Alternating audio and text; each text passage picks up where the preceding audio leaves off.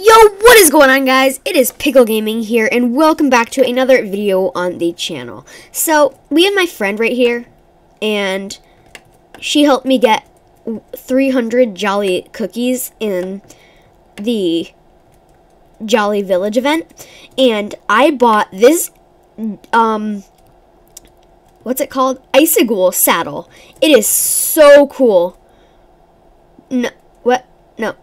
Okay. Okay, so it is so cool. If you guys do know how to get this, or if you guys are wanting to know how to get this, all you're gonna do is go up here, go to Jolly Village, and you'll see